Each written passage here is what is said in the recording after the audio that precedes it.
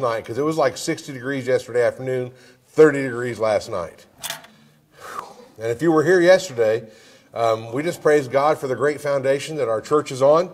And I'm actually not speaking of the spiritual one of Jesus Christ. I thank God for that one, but I'm talking about the one this building is on. The wind was blowing so hard last night. We had doors being opened by the wind, but we still had a good time last night. Enjoyed the concert. Brother Miles was a blessing. And I'm thankful for everybody that came out last night. But I'm glad you're here this morning. This is the Lord's Day, amen? Amen. Amen. Wow, that was really good. Wow, you guys are impressive. All right. Well, let's start off with a word of prayer, and then we'll get right into the service. Dear gracious Heavenly Father, Lord, I just thank you so much for the opportunity to be in your house. Lord, I thank you so much for these that are here, God. I thank you for their faithfulness. Lord, I pray, God, that you would help us, Lord, to each and every one to have the desire to just meet with you today.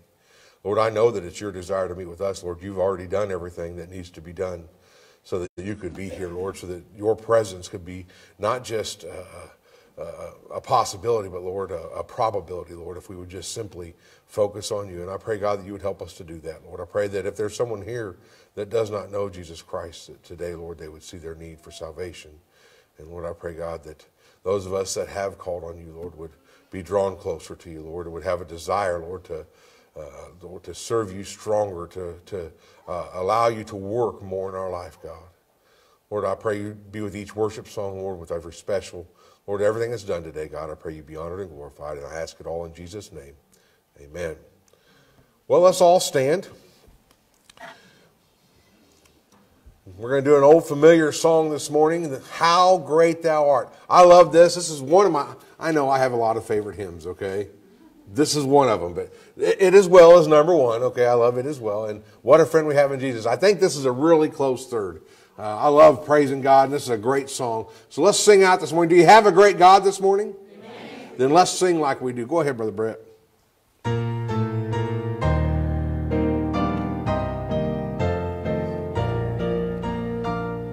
O Lord my God, when I in awesome wonder consider all the worlds thy hands have made, the stars, I hear the rolling thunder, thy power throughout the universe displayed. Then sings my soul, my Savior God, to thee, how great thou art, how great thou art. Then sings my soul, my Savior God, to thee, how great thou art, how great thou art.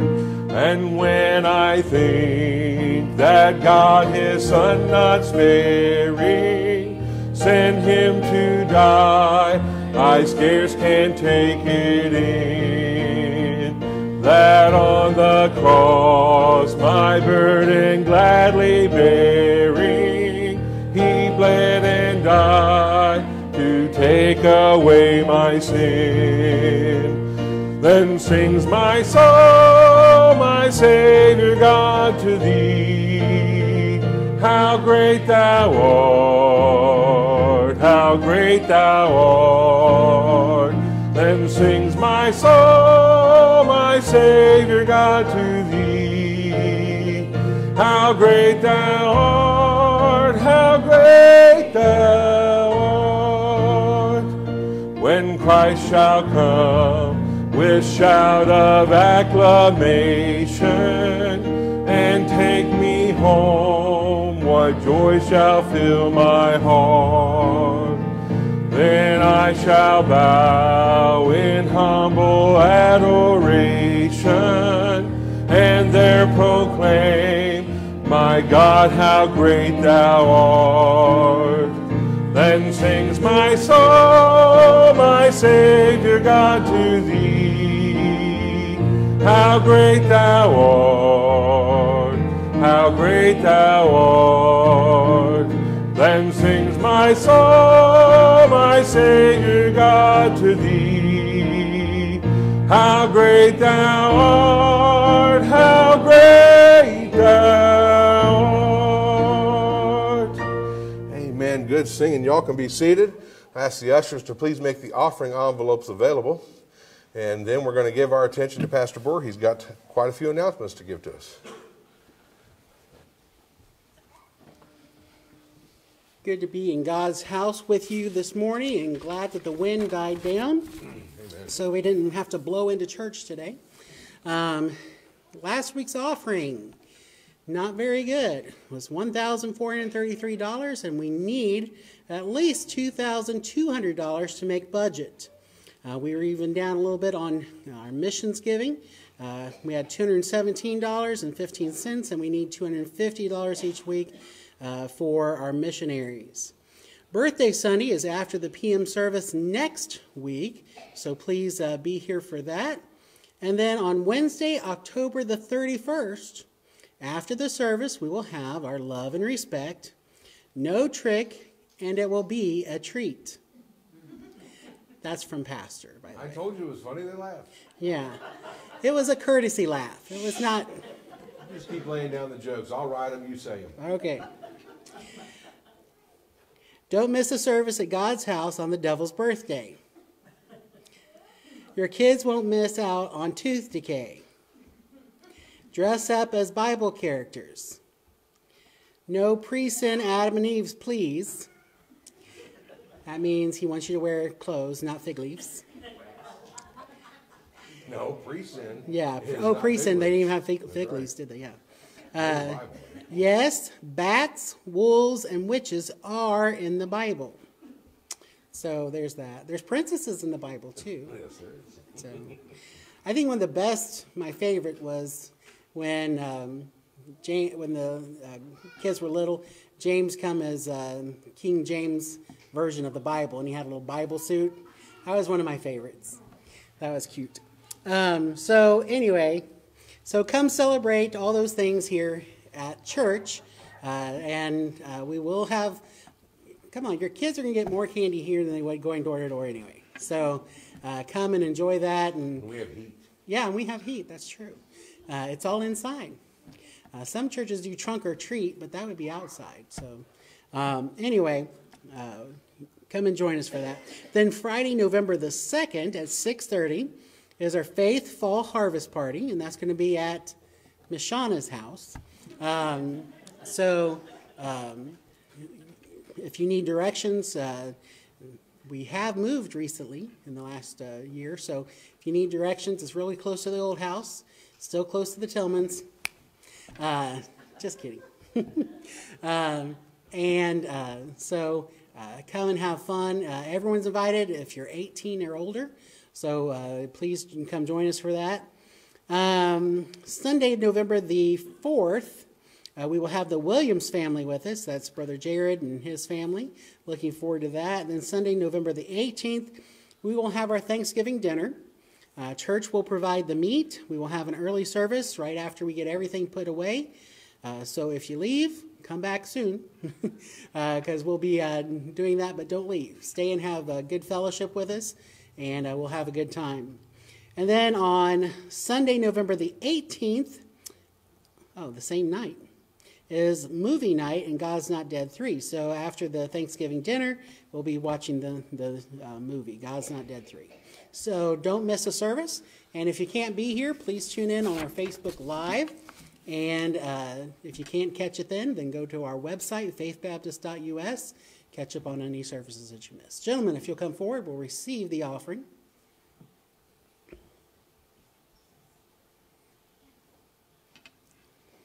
All right, Brother Justin, lead us in prayer for the offering, please. Thank you for everything that you do for us. I pray, Lord, that you would be with us now throughout the song service and throughout Pastor preaching, and we would just get something from your word today. And I pray that you just give us a good day in your house. In Jesus' name, amen. Amen. On November the 18th, we will have our dinner here on the ground, so y'all bring what you normally bring or whatever you want to bring.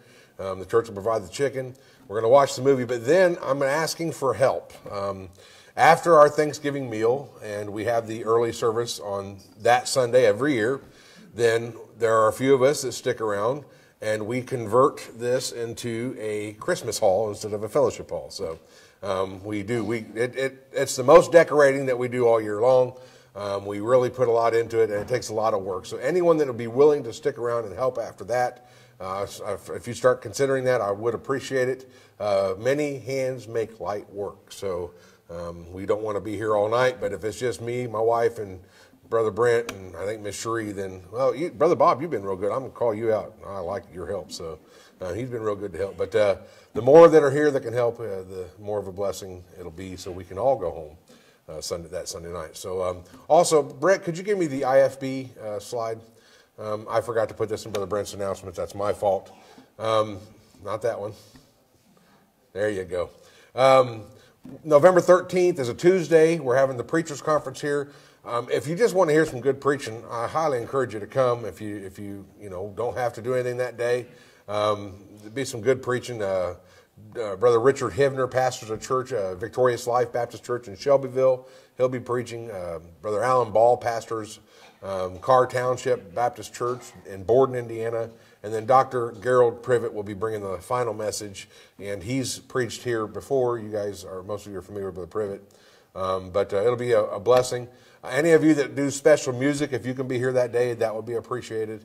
And we'll just have a good day. And then we're going to feed the preachers. So we're doing I think Brother Fred's going to make some barbecue for us, and then we're going to have some bratwurst, and we're just going to pitch in. So if you can bring something goes along with those things, that would be greatly appreciated. Okay, and Brother Brent, I'm sorry I forgot to put those in the announcements. All right, I think that's it for the announcements. Why don't everybody go ahead and stand again?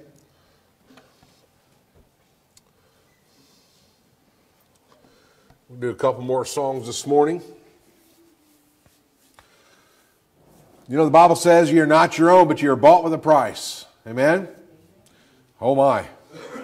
Well, you don't have to agree with it. It's still true, because that's what the Bible says, okay? If you're born again, Jesus Christ paid for your life. And so let's sing this morning. Take my life and let it be, okay? We ought to give our life to God. Amen?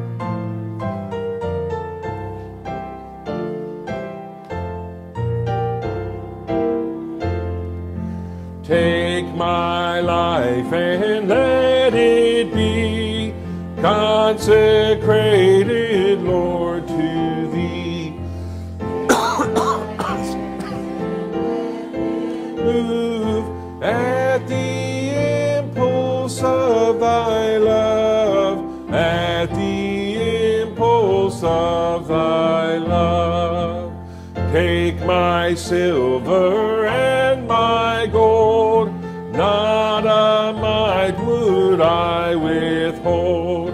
Take my moments and my days, let them flow in ceaseless praise. Let them flow in ceaseless praise.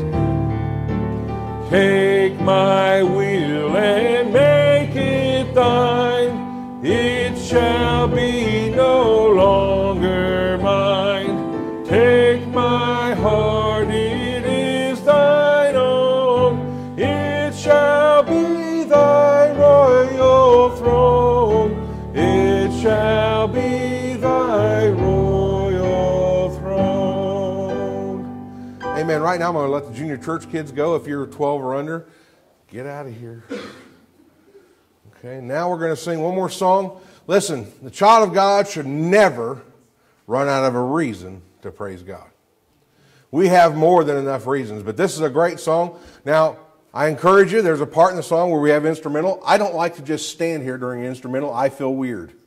Okay? So we're going to have a Bible verse, some Bible verses where this song is taken from on the wall. Read along with me as we read that passage before we get back into the third verse of this song. But let's praise God this morning. Go ahead, Brother Brent.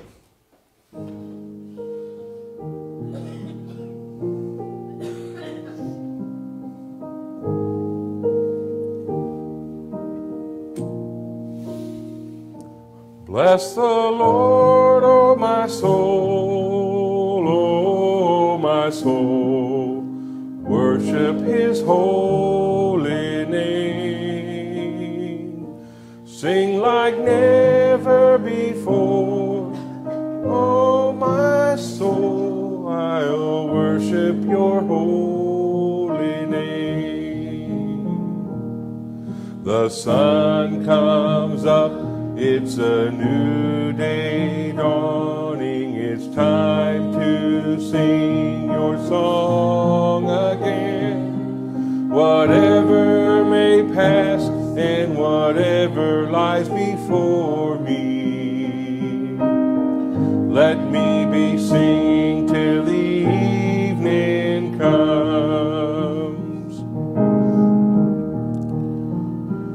Bless the Lord, O my soul, O my soul.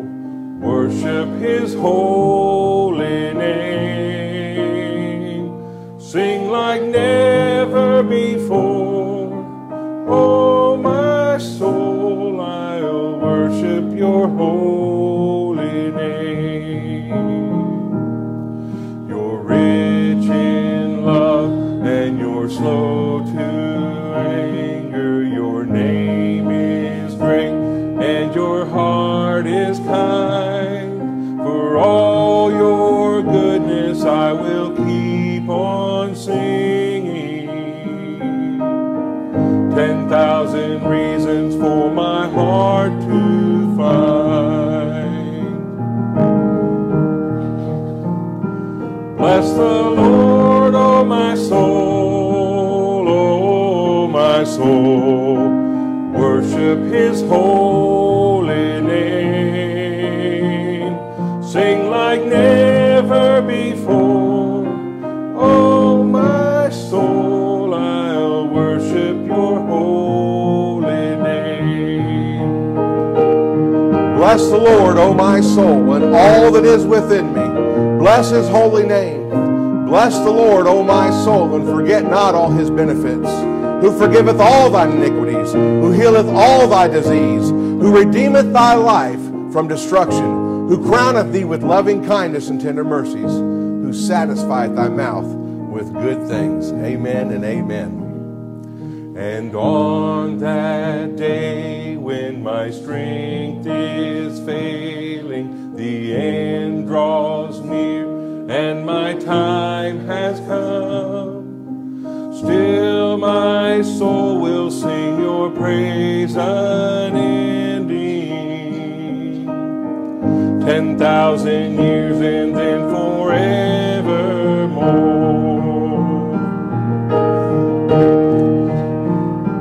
Bless the Lord, O my soul, O my soul. Worship his holy name.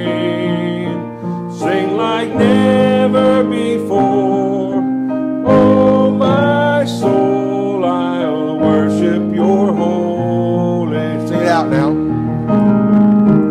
Bless the Lord, O my soul.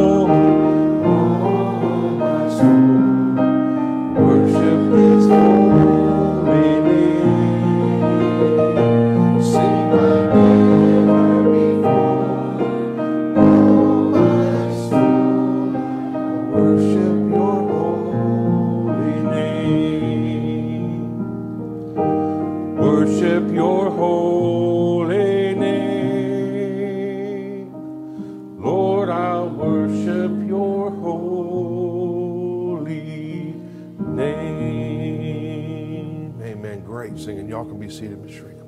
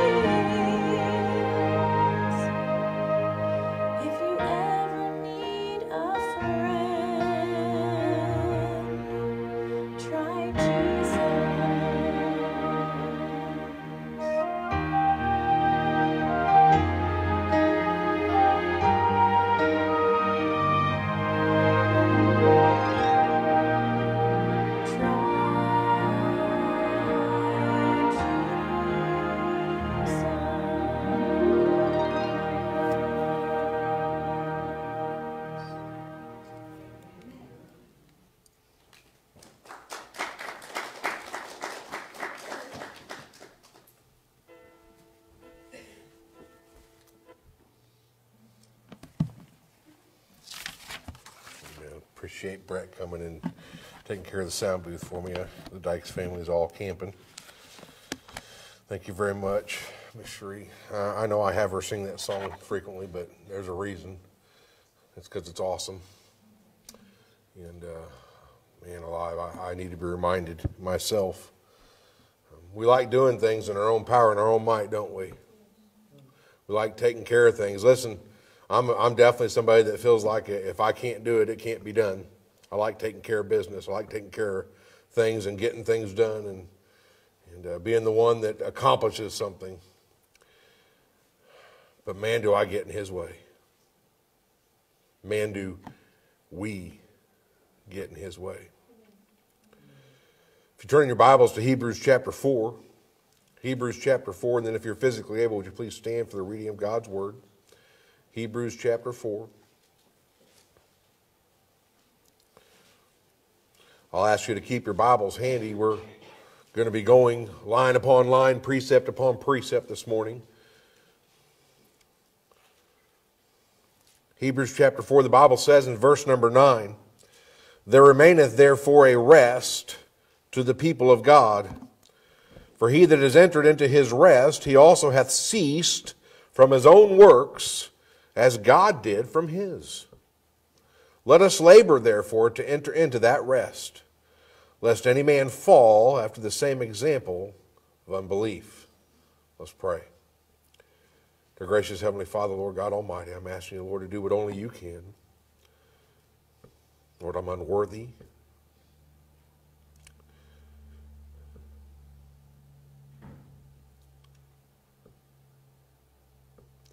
But you are not.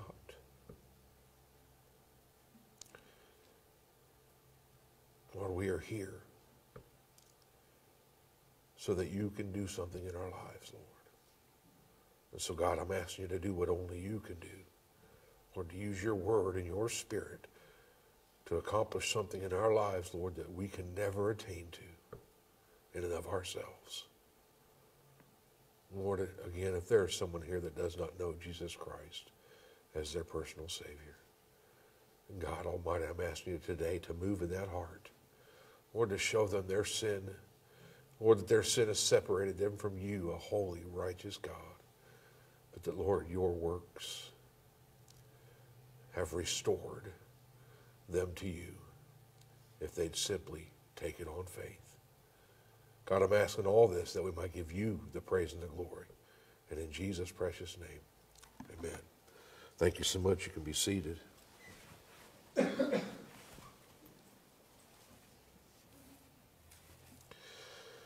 Times come and go. There's a season for different things. You know, we're here in harvest season, headed up on winter, I think, like I was saying earlier, tomorrow. But God does different things in my life and works in different ways at different times. And something that I struggle with, I believe in full transparency, okay? I do not struggle with being lazy, okay? If I have nothing to do, I have no problem doing nothing, okay? But when I have something that I am supposed to do, I want to get it done. I want to get it done. I've only got one point today. I don't have an outline. That's one thing that really bothers me. I like having an outline, Beth. I do. I like having point by point, knowing exactly what I'm going to say and stay on point. But like I said, God takes me through different seasons. And I can formulate an outline. I can. I can sit down and I can get out my thesaurus and I can get out my dictionary and I can get out my Strong's Concordance. I can get out my all that stuff and I can formulate an outline. But can I just tell you that would do none of us any good if God's not in what he wants to do, if I get in his way. And so I'm just going to try my best today to do what God wants me to do. Because see, I need to learn this lesson that rest is a part of God's plan. It is. Now, we all, at times, need to rest physically. Okay? I truly believe that you will run yourself ragged if you do not take a day of rest.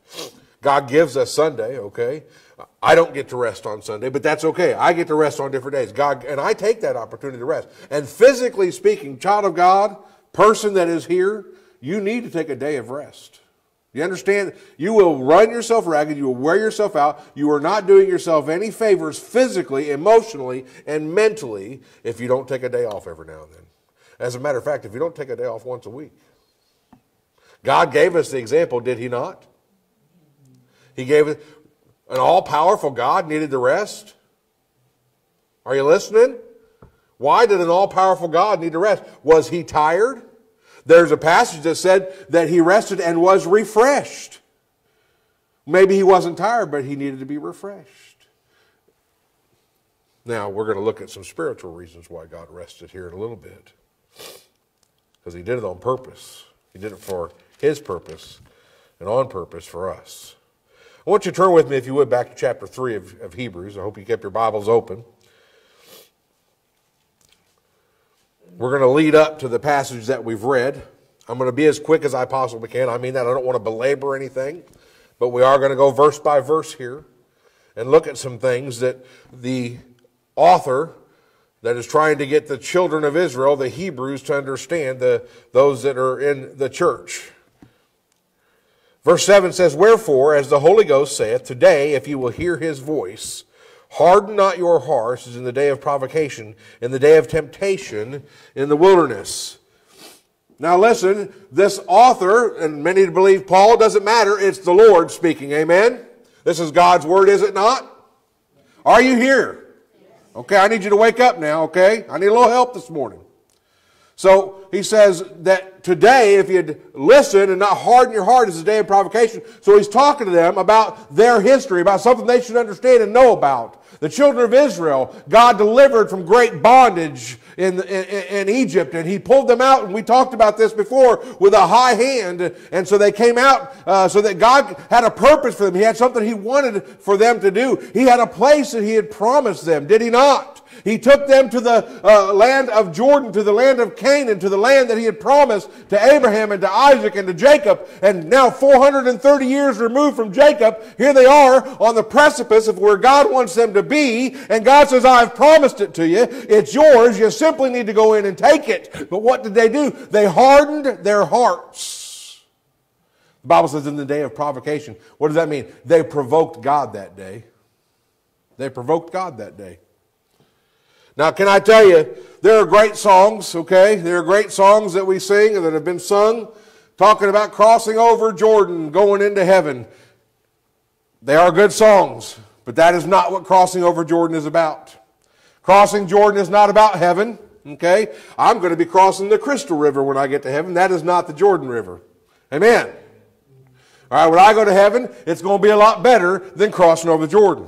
But now crossing over Jordan is something good if we look at it the way God wants us to look at it. See, God, while we are not Israelites, shows us through the children of Israel that he had something great for them. He had something that he had promised unto them, a life of plenty, a life of well-being, a life of joy and peace in the land of Canaan. He had those things for them. They simply had to trust him for them. And child of God, I'm telling you today that God has delivered you from bondage. God has promised you a life worth living in him. He has promised us these things, and crossing over Jordan is not about going to heaven, but it's about going into the abundant Christian life that God has for each and every child of his.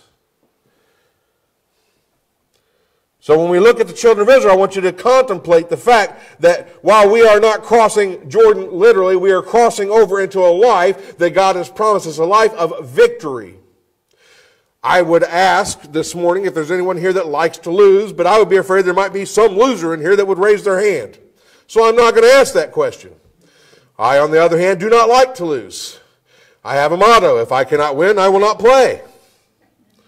All right, why? I don't like losing. Why? Losing's for losers. God has promised us victory.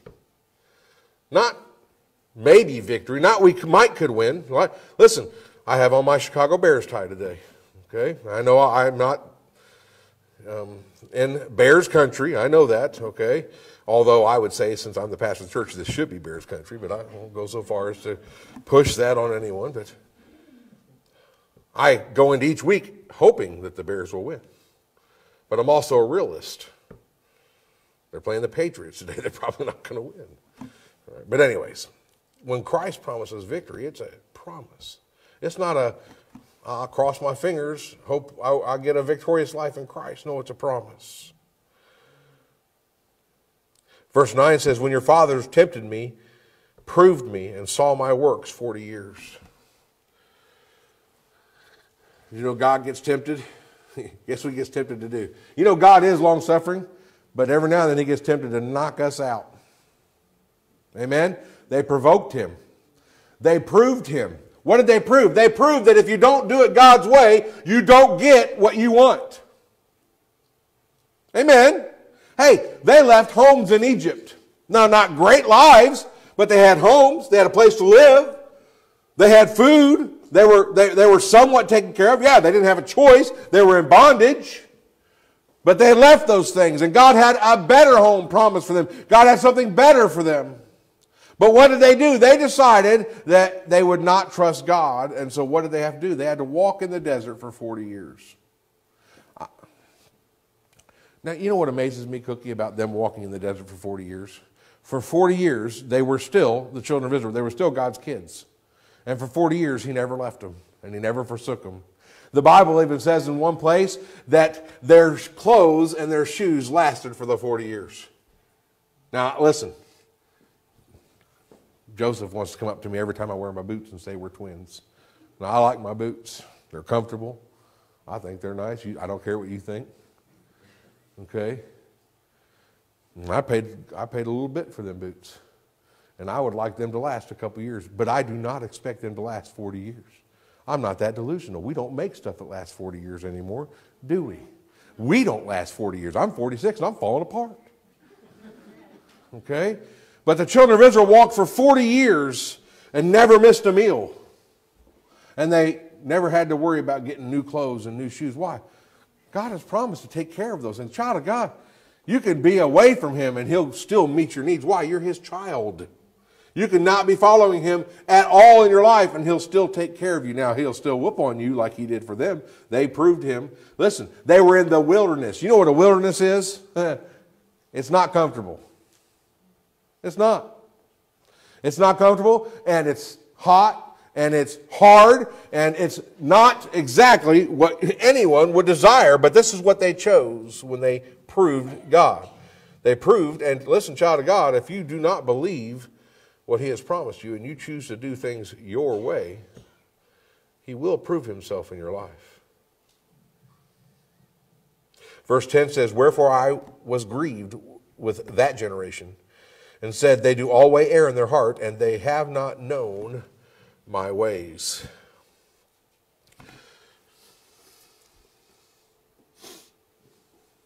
You will never do what you don't know. Right? We fear what? The unknown. We do. We fear the unknown. There's not a person in here that goes racing into the unknown blindly and says, yay. Okay, we don't do that. Why? If we don't know, listen, there might be a cliff there, and I can't fly. I can fall really fast, but I can't fly. We don't know, so we don't go into the unknown. The children of Israel, they only saw with their eyes what was before them. They didn't see what God had for them. And we do the same thing. We look and we see, well, this is a giant, and I'm but a grass. I'm like a bug. I can't handle it. I'm just a bug to this. I can't do this. I can't live that life that God wants me to live. I can't do what you do. I can't act that way. I can't be that person. And we start to harden our heart and be filled with unbelief. You know, the Bible says that you shall know the truth, and the truth shall make you free. The truth is Jesus Christ. And let me tell you something. If you'll know him, you'll know his ways, and you'll have no problem going his ways. Verse 11 says, so I swear in my wrath, they shall not enter into my rest. Take heed, brethren, lest there be in any of you, an evil heart of unbelief and departing from the living God. I want you to see something here. God calls unbelief evil. Are you listening? Now, if you're not, I'm going to say it again because let me just tell you, this hits me where it hurts. When I don't believe God, when I don't believe Him in my life, when I don't believe that He'll do this, or He can handle this, or He's taking care of this, He calls that evil. But I'm a Christian. I'm a pastor. But when I don't believe Him, when I have unbelief in my heart, He calls it evil. I don't know about you, that should rock you to your core, child of God. And he goes on, but exhort one another daily, while it is called today, lest any of you be hardened to the deceitfulness of sin. You know what hardened their hearts in the day of provocation, when the day they provoked God? Unbelief is a sin. That's why it's evil. And we can deceive ourselves into thinking that we're okay, that we're going to get through it, that we can just follow our heart or muster through, I can't say muster through, that we'll just go ahead and trudge on. We can deceive ourselves into thinking we can just go on. The Bible says we're to exhort one another daily. Daily. I wonder how many of you would come if we started having church every day. Shh, got quiet. Don't let him think that, Pastor. Pastor, don't think that. But we ought to exhort one another daily, while it is called today, lest any of you be hardened to the deceitfulness of sin. You know, we are to encourage each other. And listen, everybody in here should have a friend that is in here that encourages them. We don't have to have church every day, okay? But we should have someone that encourages us. And you should be encouraging someone else to do what?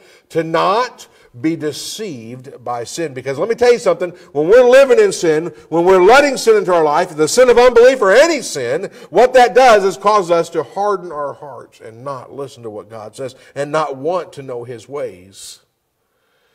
God has something better for us. So the Bible says in verse 14, for we are made partakers of Christ, if we hold the beginning of our confidence steadfast unto the end. Now that doesn't say that you can lose your salvation. It's not what it's saying. But we can let go of our faith, can't we? We can have unbelief creep into our life. The Bible says, though, that we have a reward for faith, is what it's saying right here. We're partakers of Christ. What does that mean? That means I get Him. I have Him. And I have all that God has promised Him, if I simply believe that I have it. Verse 15 says, while it is said, today, if you will hear His voice, harden not your hearts, as in the provocation. And I believe that today God is saying, if you will hear His word, if you will hear what the Spirit is saying, and harden not your heart, you won't provoke God. The Bible says, for some, when they had heard, did provoke. Howbeit not all they came out of Egypt by Moses. Now there were two that got to go into the promised land that were there that day, wasn't there? Y'all know the story. 12 spies were sent. 10 were back with an evil report, and 2 were not. Caleb and Joshua. Caleb and Joshua were the only 2 that had the faith that moved the mountains, that allowed them to get into the land of Canaan that God had promised. Only they believed, and God kept His promise to them. But verse 17 is, but with whom was He grieved for 40 years? Was it not with them that had sinned, whose carcasses fell in the wilderness?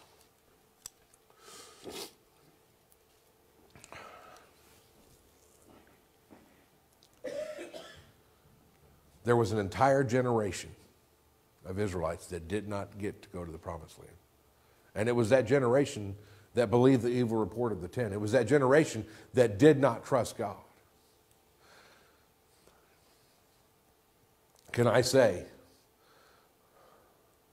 I don't want to fall by the wayside. I don't want to be one of those that allows my unbelief to fall. I don't want to be one that dies. You know, the Lord's coming back. Amen? Amen? I want him to come back and find me doing what I'm supposed to be doing. And if he doesn't come back before I die, I want to die doing what I'm supposed to be doing. I want to go into glory and not have to hang my head and say, Lord, I just didn't think you were going to take care of it. But there were all that generation, that entire generation that didn't believe God. And God had to prove himself the just judge that he is. And they fell by the wayside in the wilderness.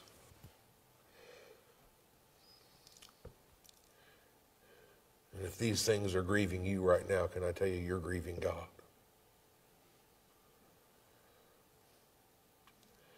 Verse 18 says, and to whom sware he that they should not enter into his rest, but to them that believe not. So we see that they could not enter in because of unbelief. You know, there's different, I'll word this right. There's different areas of unbelief. There's different ways that we can unbelieve. There are those that simply can't trust God in their life and trust Him to come to church and take care of their needs, or trust them to tithe and take care of their needs. Or there are those that don't trust God to make them look good before men, though. There are those that feel like they have to do their own works in order to make sure they look good in the house of God, and maybe even trying to impress God with who they are, not believing that God can make them look good. There are different areas of unbelief, but all unbelief keeps us from this rest that God has promised us. The Bible says in chapter 4, verse 1, let us therefore fear, lest a promise being left us of entering into his rest, any of you should seem to come short of it. We ought to be fearful of being in any type of unbelief. We ought to be fearful of not trusting God wholly in our life. And can I say that, and I say this with, I believe pretty much 100% of surety, there's not one of us in here that trusts God wholly every day. You don't have to say, man, I know, I don't trust God wholly every day. I have unbelief that creeps into my life. Unbelief that He'll give me the right message. Unbelief that He'll see me through this. Listen, I'm begging God by the end of the year to pave our parking lot. I'm begging Him to do so. And you don't think that I ask Him almost every day, Lord, I believe, but help mine? Unbelief. Unbelief. I know we wrestle with unbelief. I know we wrestle with trusting God in our lives. I know that if I do, that I can't be the only one. I can't be alone in this. So we ought to fear the fact that unbelief does creep in. Why? Because God has a promise of rest for us. God has something better promised to us. And if we're not careful, the promise will slip right out of our hands. For unto us was the gospel preached as well as unto them. But the word preached did not profit them, not being mixed with faith to them that heard it. You can hear all the preaching you want. You can read all the Bible you want. You can hear all the gospel music you want. But if you don't let the faith of God move in your heart, it does no good. For we which have believed do enter into his rest, as he said, as I have sworn in my wrath, if they shall enter into my rest, although the works were finished from the foundation of the world. Us entering into this rest, and I know there might be some of you that go, well, what is this rest? Is it a recliner, Pastor? Is it a spiritual? I'm going to get to it. What it is that God is trying to get us to see this morning. But this rest that he has for us has always been his plan. It's always been part of his plan. That's why we see him resting from the very foundation of the world. The Bible says in verse 4, for he spake in a certain place on the seventh day, and on this wise, and God did rest the seventh day from all his works. And in this place again, if they shall enter into my rest. Seeing therefore it remaineth that some must enter therein, and they to whom it is first preached entered not because of unbelief. Again, he limiteth a certain day, saying in David, today, after so long a time as it is said, today, if you will hear his voice, harden not your hearts. When the children of Israel that did not get to Jordan the first time, those children that came in those 40 years, besides Joshua and Caleb, when they got there again, Joshua said, listen, don't harden your hearts again. Let's trust God. Let's go in. And then verse 8 says, for if Jesus had given them rest, then would he not afterward have spoken for another day? Now, I just want to help you with something here, okay? This isn't talking about Jesus Christ, all right? This is Jesus in the New Testament is the same as Joshua in the Old Testament. Yeshua is the word. And it's talking about Joshua. And then we get to our passage. There remaineth therefore a rest to the people of God. Now listen, I love resting in the salvation that God has given me. My eternity is set. Your eternity, if you're born again, is set. And we have the promise of heaven. Amen?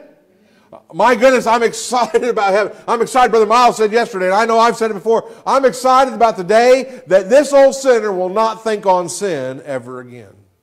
I'm excited about that day that I have that rest in heaven in glory. And we know that day is coming. We don't just wish for it. We know that it's our hope that we'll be in heaven. It is our promise from God that we have that. But there is another rest that we're being told of here. That is coming, but that is not the rest that's being spoken of. That is not what God is talking about where it says, there remaineth therefore a rest to the people of God. It's talking about different rest. For he that is entered into his rest, he also hath ceased from his own works, as God did from his. Let's go on. Let us labor therefore to enter into that rest, lest any man fall after the same example of unbelief. Now, I'll be honest with you. This can get a little confusing.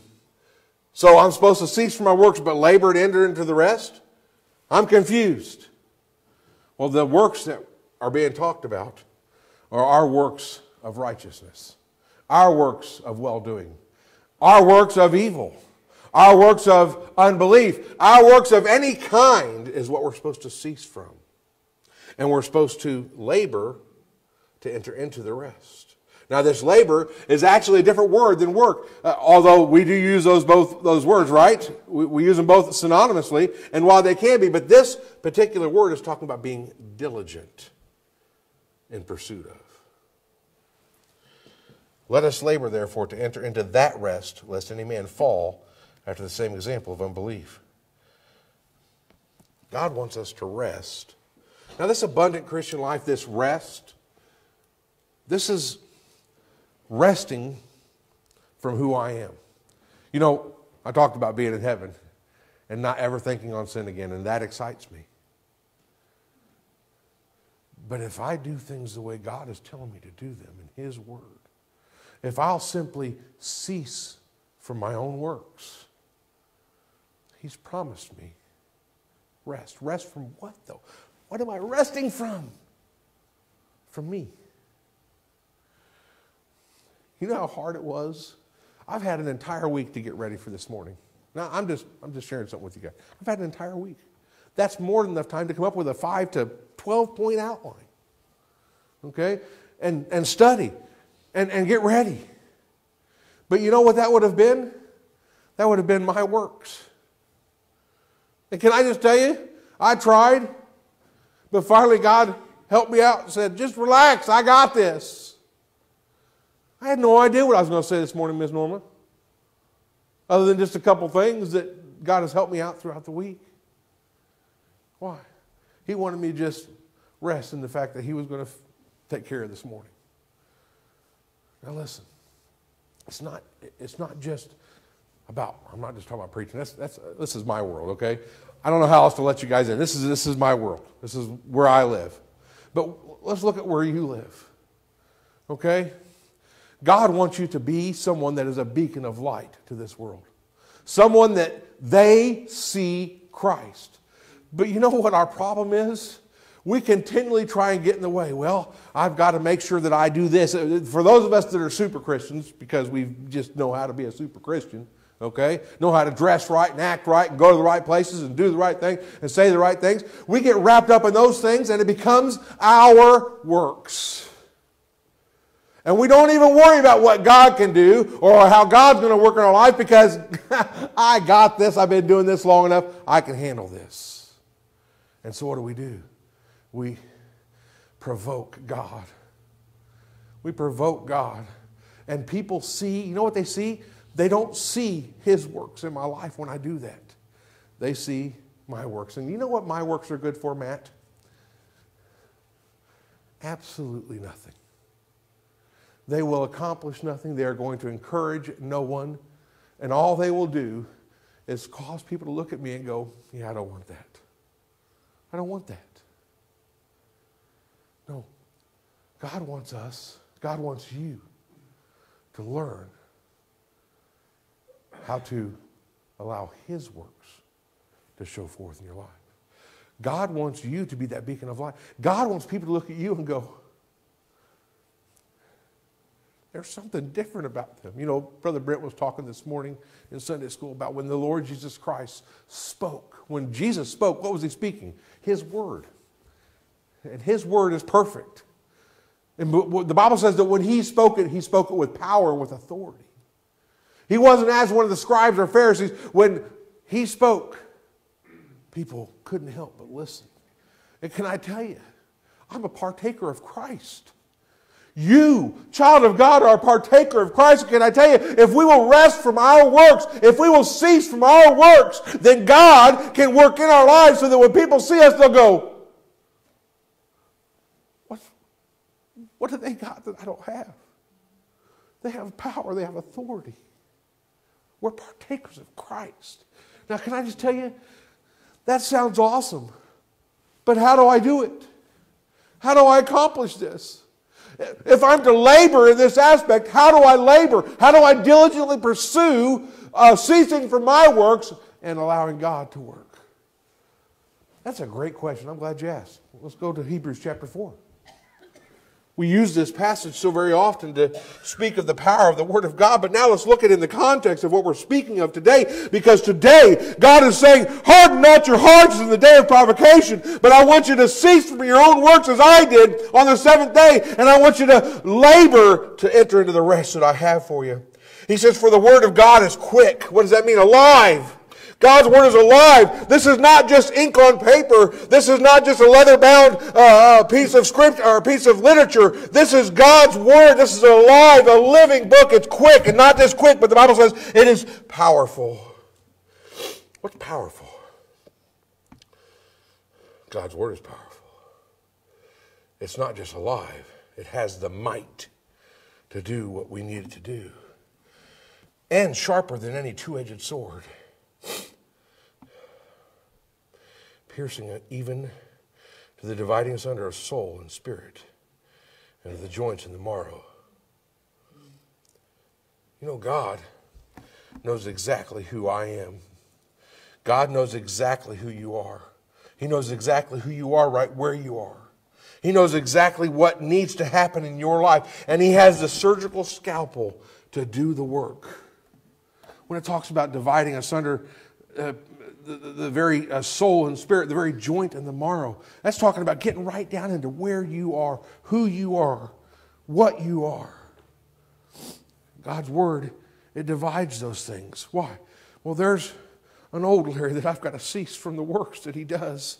And I've got to quit trying to be what he thinks that I should be. But then there's the new creature in Christ, the new man that God has given me, the indwelling Spirit of God. And the Bible takes and it divides asunder and says, well, this is the evil, this is the bad, this is the old, this is what should be done away with. And then it divides asunder, this is what's good, this is what's holy, this is what's pure, this is what God has. The discerner of the thoughts and intents of the heart. Neither is there any creature that is not manifest in His sight. What does that mean? There's no one that will get under the light of this Word that you will not be revealed. I love when I get a verse that tells me things are wonderful and great. I love those. When I have my devotions and God gives me something just sweet to eat. I don't love it as much, though, when God takes and He starts to cut away at who I am. And starts to say, yeah, this is something you need to get rid of, Larry. Larry, this is not doing you any good in your life. This is evil. Let's get rid of this. Larry, this is pure. You should spend a little time here. Larry, this is good. You should spend. But that's what he does. Manifest in his sight. But all things are naked and open in the eyes of him with whom we have to do. Remember how Adam and Eve hid from his presence because they were naked. And can I tell you, when we start to see our nakedness before a holy, righteous God, our impurity before a holy, righteous God, we're going to want to hide too. We are. We're going to want to hide because we're ashamed. We're going to want to hide. And you know, the old adage that sin will keep you from this book. That's what it's talking about. Because we won't want to get rid of them. That's hardening our heart. It's hardening our heart and say, God, I don't want to get rid of that. God, I like that in my life. God, I need that.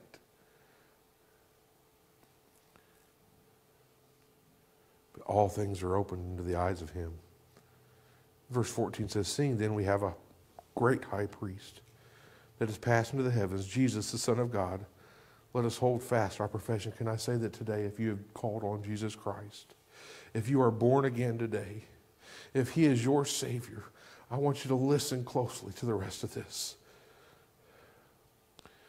For we have not a high priest which cannot be touched with the filling of our infirmities. Now I love that part right there. The devil loves to come in to our life and say, nobody understands what you're going through. Well, don't talk to them. They're not going to get it. And you're on your own. You're never going to make it through this, and nobody's going to understand, so why even bother? Listen, that is unbelief, that is evil, that is sin. Because God says this, we have a high priest that knows exactly what we've gone through. You think you've gone through it? Listen, Jesus Christ went through it way more. He understands better than you even do. And he's given his word to show us that he understands, to show us that there is rest from that type of thinking. But was in all points tempted like as we, yet without sin. He did it right. We can't. We don't. We won't. But he did it right. Let us therefore come boldly into the throne of grace, that we may obtain mercy and find grace to help in time of need. I don't know how many of you have a Schofield Bible, but your Schofield Bible right above verse 14 says, the believer is kept in perfect rest by mercy and grace through the Son of God. We find this rest in his mercy. What is mercy? Mercy is me not getting what I deserve. Because see, let me tell you something. I deserve hell. I'm a sinner. I deserve his wrath. I deserve his indignation. But God has given me mercy, and there's nothing anybody can do about it. He has mercifully forgiven me wholly, that my sins are in the sea of his forgetfulness, as far as the east is from the west, never to be remembered anymore. That's what my God says about mercy. So when the devil, the old accuser of the brethren, comes and says, you don't deserve what he's done, you don't deserve to rest in what he's done, I can say to him, you listen here, he's taking care of it. And you got no business here. Unbelief be gone. That we may go boldly before the throne of grace. What is grace? Grace is when I get what I don't deserve. I don't deserve his love. I don't deserve his benevolence, his goodness, his kindness, his gentleness. I don't deserve any of these things, his long patience, his suffering with who I am. But he gives me that too. I asked the question earlier, why did an all-powerful God rest from all his works? Can I ask you something? I want you to think about this. Okay, we're going to have a little science class, all right? Since day 6, the end of day 6, what has been created?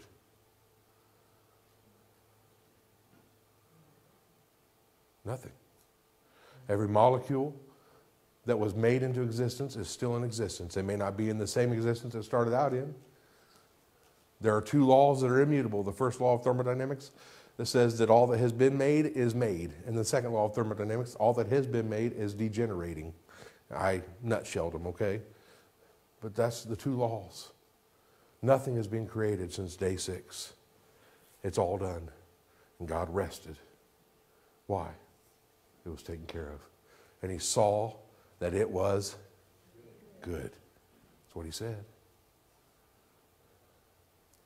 Jesus Christ, the propitiation for my sins, the substitutionary death for who I am, came and lived a sinless life. Never once did he cross God in any way, shape, or form. He simply did God's will his entire life. Lived unto God and unto others, serving the entire time.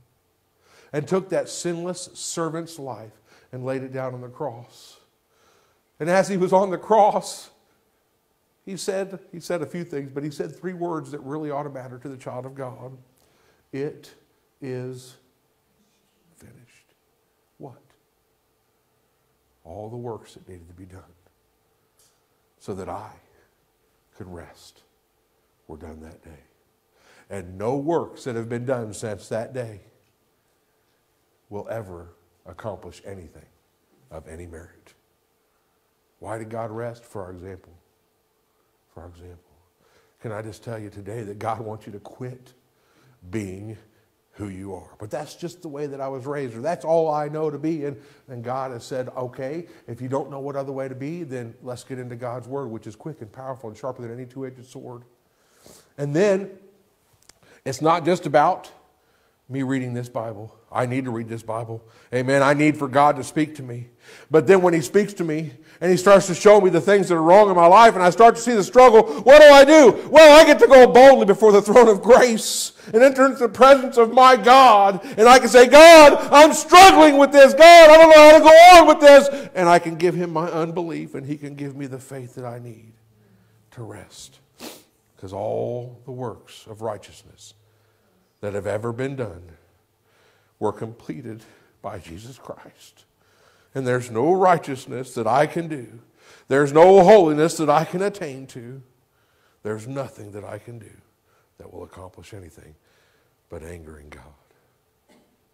Heads are bowed and eyes are closed. If you'll stand with me.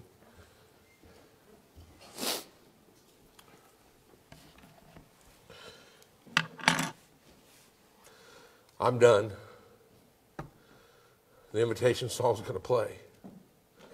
And I just want to encourage you today to come talk to your high priest, the one who understands, the one who gets it.